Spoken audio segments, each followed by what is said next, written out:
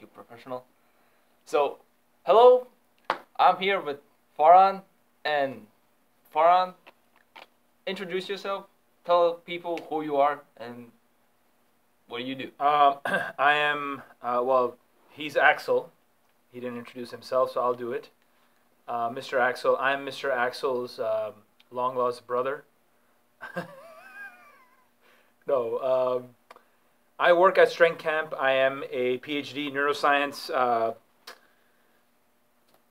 I'm on a path to explore the world and get different experiences to explore my own inner peace and my sexuality, my health and fitness, try to align my body to become an optimal beast when it comes to lifting.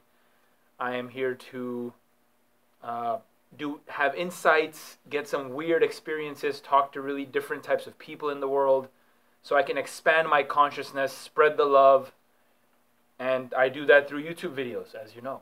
Okay. That you would say that is your goal right now, to explore the world and see what's out there?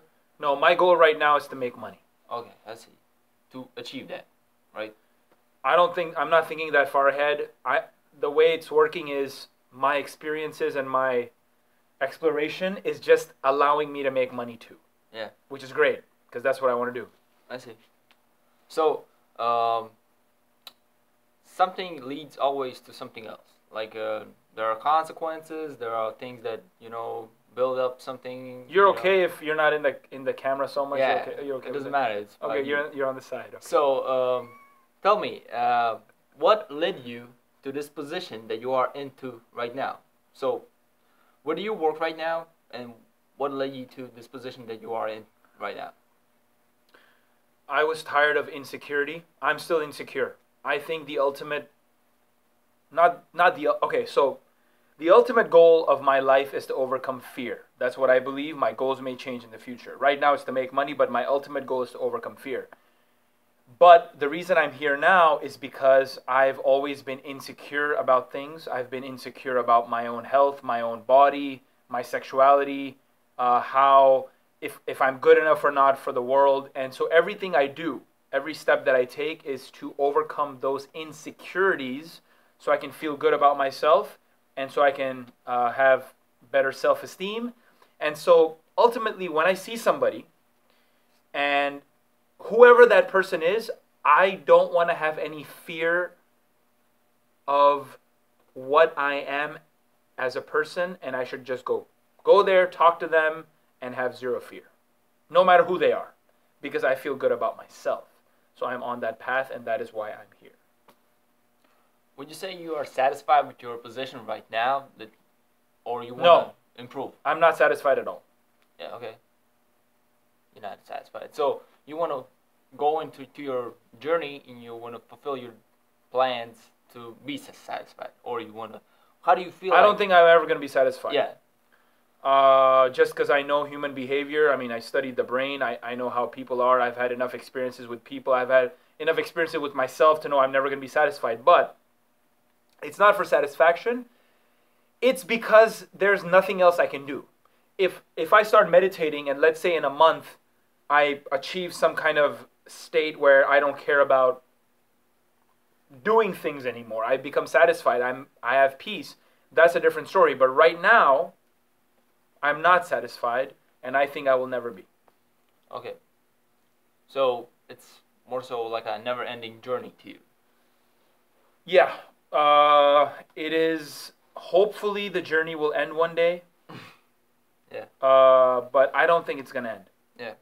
I don't know if I hope it ends. I don't know. I don't think it's ever gonna end, and I don't want it to end.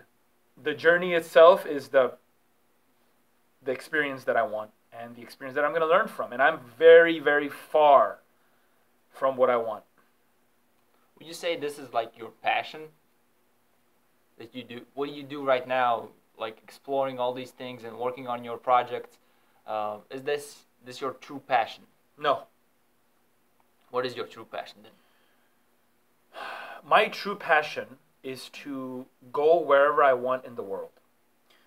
My true passion is to explore whatever culture I want. So for example, I want to go in Africa and or either Africa or South America. There's these people who walk on four.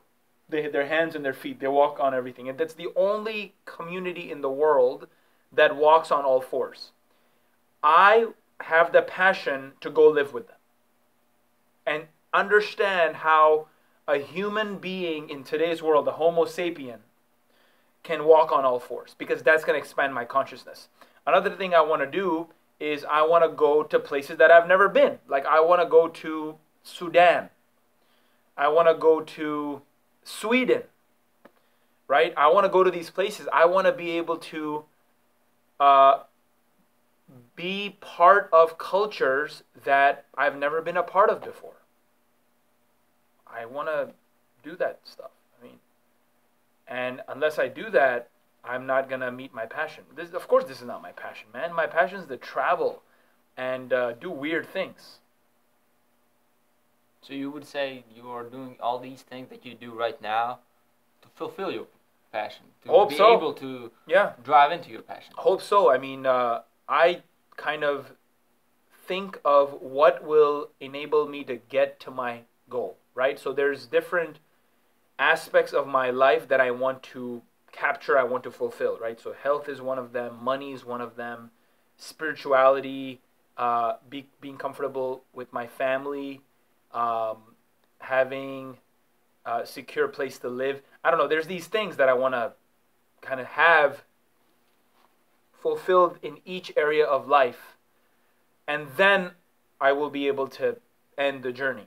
But this is just one part of that. So one part of it is obviously to look good, to feel healthy, to explore my own strength and fitness and nutrition. So that's why I'm here. Because without that, I won't ever get to my goal. I see you have like a dream, like you have this passion, right? You told us right a second ago. But what do you think about an idea that might sound like this? While you go on your journey to fulfill your passion, on the way there, you meet another passion. How do you see it? Is that possible to somebody, or is that even Yes. a true passion? Absolutely.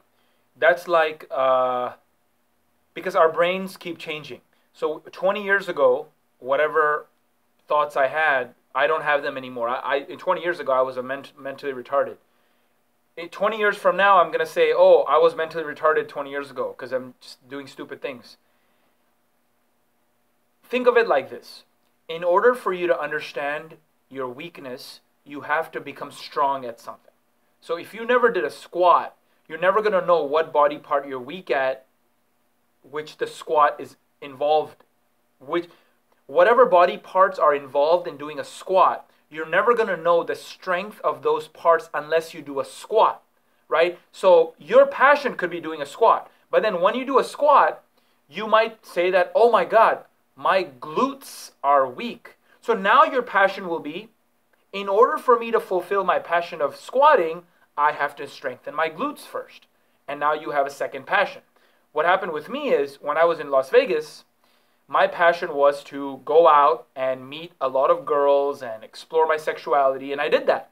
But what I realized is that I had the weakness of not having money, and I had the weakness of not being physically fit. So I saw all these guys in Vegas who were really fit, they felt really good about their bodies, they had six packs, and obviously a lot of them were on steroids. They were juicing and stuff, whatever. But I realized that in order for me to fulfill the passion of women, of being alpha or whatever you want to call it, being very dominant and being comfortable with myself, I figured out these two weaknesses, money and looks. And then I went on a path to solve these two problems so I can solve the first passion. Okay. So, everybody's different, right? So, everybody has a different passion, and so everybody has a different journey. But for someone who now lives without a passion, how could he find a passion right now if he doesn't have one right now? Why does he care about having a passion? Because he might look for and see lack of it. So the question is, does he care about a passion, or does he care about the idea of searching for a passion? Two different things. Because Okay. a lot of my friends in Dallas, some of them are total losers. They're there. They're always like, "Oh, I wish I left Dallas one day. I wish I moved out of my parents' house." Bullshit. They don't wish that. They like to think that they wish that. So then they can keep waking up in the morning and say, "Oh, I wish something. Oh, I wish something. I wish something." Now, truly, if someone says, "You know what? I wish I had a purpose in life." Is that what you're asking? Yeah, maybe like the true drive and true purpose. Because some people like are looking to other people and they see like, oh, he's so passionate about something, but they don't see their own passion. Okay. You see? This is how. Okay, I got your question Yeah. now. So, Rene Dijkstra is a very famous scientist. He's dead now. He came up with a computer science guy. Yeah. University of Texas at Austin. He was the guy who invented the shortest path algorithm. It's basically you have a bunch of dots, bunch of lines. You have to figure out how to go from here to here. Shortest path, he figured it out. Amazing, amazing guy. A graduate student went up to him one day and said, "Hey, Dr. Dijkstra, what should I do? I don't have a passion. I don't have a project for my PhD. What do you think I should do?" So Rene looked at him in the eyes and says, "I want you to do something that only you can do and nobody else." So to come up with your passion, you have to think, what is that in the world? Based on your current life, your current experiences, what is something only you can do? It could be an obstacle. It could be something that you suck at. It could be something that you're weak at. It could be something that you're strong at. Right? So for me, very personal example, I thought, what can be my passion in life? You know, I already had a passion. I wanted to be a professor. I wanted to teach university students about the brain, you know, and I have, but I wanted to do that for my whole life. But I realized that that was not my passion. My passion was something else. I thought, what is it, something that only I can do that nobody else can do? What are my experiences? Well, my experiences are being raised in a very suppressed environment, very sexually suppressed. My experiences are being very unhealthy, being very unathletic during my life. So I thought that is something in terms of getting there, teaching people about how to become that, overcoming those obstacles. Only I can do that in the world. You basically went out of your comfort zone, in other words, because you went from not being athletic and being being like this unsafe guy to becoming almost the opposite, right? Sure. You explored the other field. Sure. So someone might be scared of it. Oh, I will have to do all these things. People sometimes are so depressed with their jobs and what they do day to day. But the thing is, they don't follow their passion. So I think, to me, it's very important to find your passion, and either you will have obstacles in your way to fulfill that passion. You have to go for it, because that way you will find your true happiness. But question to you is, how can someone set goals for themselves and make them realize? Is there like a trick you can share or something like that? First of all, before I answer that question, you're absolutely right.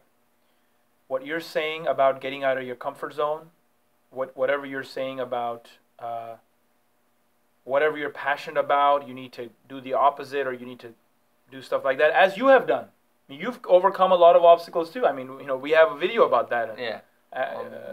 The porn star video about the raging boner.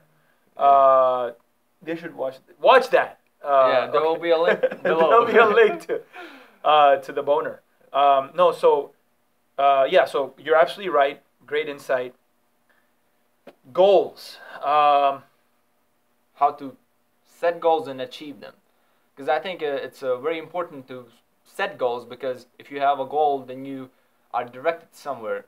So basically, it's like training and knowing why you're training, and otherwise you just I would say act fast is Act probably fast. my number one How do you- advice to anybody. So, very simple example. I wanted to figure out how to make my own kombucha. It's a fucking tea, Yeah. Chinese tea. You have to ferment stuff, right? So what did I do? I got a book, looked at the recipe, ordered my shit on Amazon, went to Walmart right now, got all the stuff. I talked to a local brewer in St. Pete here in Florida. I'm going to her tomorrow to get the yeast. It's called SCOBY. It's what are the fuck yeast and bacteria? This mold thing, or not mold? It's like it looks like a mushroom. I'm gonna go get that from her tomorrow. I'm gonna get my Amazon stuff Friday, and I'm gonna start cooking that day, Friday. I got my pot, the fucking pan. I'm just gonna cook it. Now that was my goal, and the way I'm gonna achieve that goal is by acting right then and there. Now, if I was like, oh, you know what? Let me research this for a week. Let me watch like 100 videos, and a lot of these fuckers watch videos, all the time, and that's all they do. They don't act. So you need to act. Another example of action. I wanted to explore dating and women and all that. So I looked, what's the number one company in the world that does that? Real Social Dynamics. I was like, you know what? Fuck, I'm going to go and see what the fuck it is. So I graduated end of August. First week of September, I was in Las Vegas working for them. I fucking flew to Vegas. I acted. Because here's the thing, right? Action, it's not just that it enables you to get to your goal. It enables you to understand if you actually care about the goal. So it's the thing we talked about yesterday. Fail fast, right? That's exactly right. To see, do you like it or not? You will You have see. to. Okay. You have to fail fast through execution. Because a lot of people hear those cliche quotes or sayings, and they don't get it right, or they just make memes of them, right? There are hundreds of examples like that.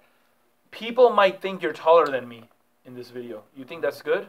It doesn't matter. I think it's more so about you and you answering the questions.